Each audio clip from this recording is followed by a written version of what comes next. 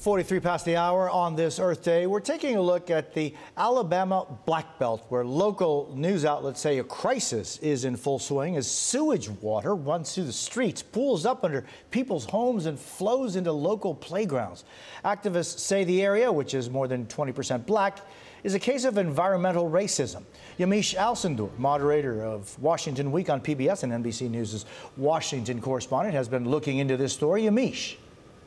Well, Jose, the situation in Lowndes County, Alabama is shocking.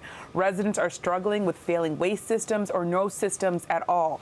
It's made life there incredibly challenging and led the Justice Department to open a civil rights investigation.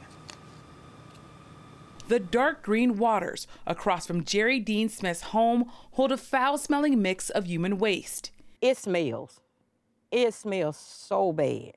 In Haynesville, Alabama, and many towns across Lowndes County, residents pay for sewage to flow into these lagoons. But here, many homes have failing sewage systems or none at all. You got waste running in people's yard, neighbors' yard. It backs up in the majority of these neighbors' homes. It backs up in the bathroom and on the floors. Smith and her neighbors say it's a health risk. In fact, one study found 1 out of every 3 adults here tested positive for hookworms, an intestinal parasite long thought to be eradicated.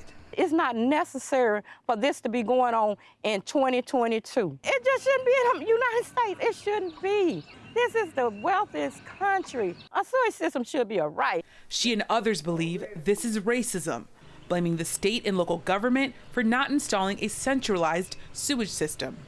In Lowndes County, which is majority black, the poverty rate is nearly double the national average. At least 40% of homes have inadequate or no sewage systems at all. Catherine Coleman Flowers, who grew up here, is an environmental activist. You call this America's dirty secret. Why?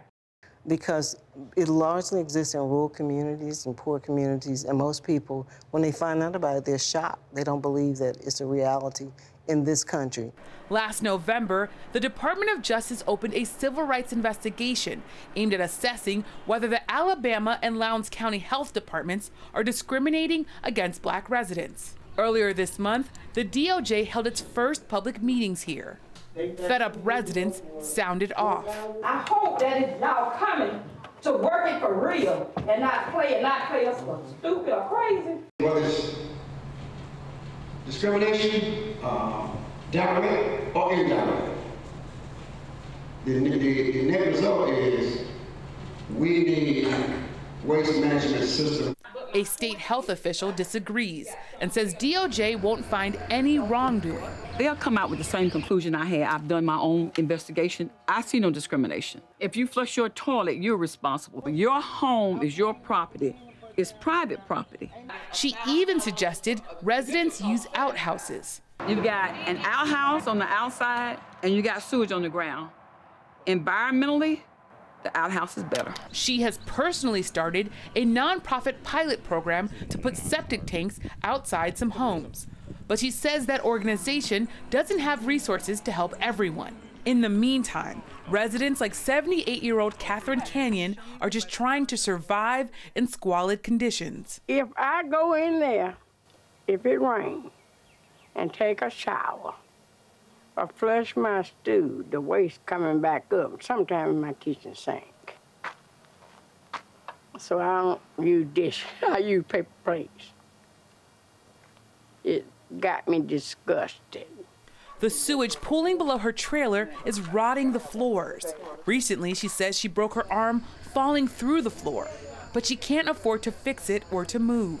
How do you feel living in this state? Trapped. Nowhere to go. But we just have to pray and have faith and hope tomorrow will get better. The Biden administration has requested $1.4 million from Congress to open an environmental justice office to investigate whether American civil rights are being violated in cases like this.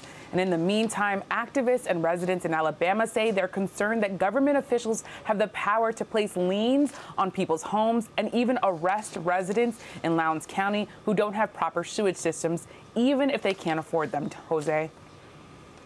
Yamiche Alcindor, thank you for shining a light on this, such an important story.